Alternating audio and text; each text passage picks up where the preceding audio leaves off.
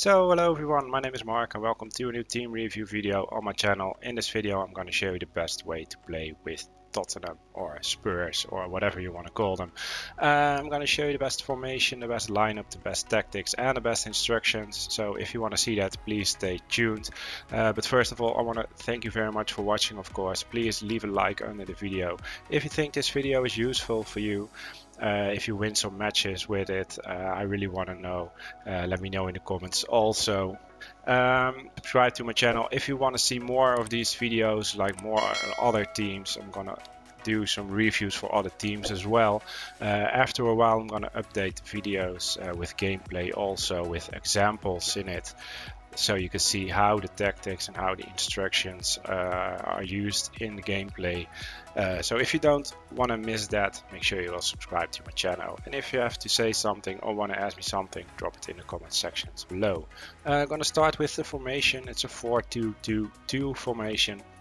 The lineup: Loris is the goalkeeper, Aurier is the right defender, Alderweireld and Sanchez are the central defenders, and Rose is the left defender. We have Ndombele and we have Ali as the central defensive midfielders. And Ndombele will be the most defensive one, and Ali is more like the playmaker, getting forward also. So that's the difference between these two guys. Then we have Moura or Lucas. He is the right central attacking midfielder, but he is more playing like a right winger because he is that by nature. With his pace and his dribbling, he will be amazing at the right side, crosses the ball, scoring some goals. He's really good at that side. Then we have Eriksen. He is more like a central attacking midfielder by nature, and he's also playing like that in this formation. So yeah, that's why I choose him. Between the difference between Eriksen and Moura, you can surprise your opponent with that. We have Kane and we have Son. Both are strikers, of course. Then we go into the tactics. Pressure on heavy touch with a width of 6 bars, depth of 7 bars. Offensive style is balanced with a width of 7 bars.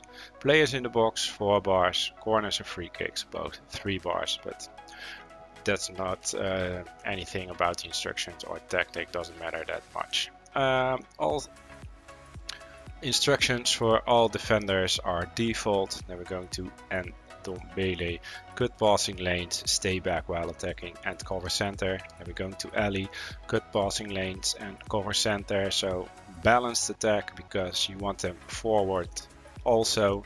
We have Moura just default, Eriksen just default, Kane is just default, and Son, only thing I changed is get in behind. So let's see the substitutes. We have Dyer, we have Lo Celso, we have Sissoko, we have Lamela, Gazaniga, I think that's his name, is the goalkeeper, Davies and Vertonghen. I'm not using Vertonghen at the starting lineup because he is the slowest defender of all three. Sanchez much faster, and he's pretty good at defense also. And Alderweireld is also pretty slow, but he has one more pace than Vertonghen has. But I don't like to play with two slow defenders, so that's why I'm using Sanchez.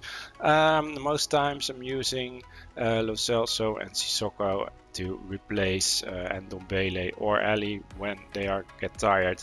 Sometimes Moura or Eriksen need to be replaced. You can play Lo Celso as an attacking midfielder. Also, you can use Lamela as well, but I'm not using him that much. So that's it for the video. I hope you liked it. If you did, please leave a like under the video. It will really help me a lot. If you didn't subscribe yet, make sure you will do that as well. And if you have to say something or want to ask me something, drop it in the comment sections below. Have a really great day. Hopefully we will see you next time. Bye bye.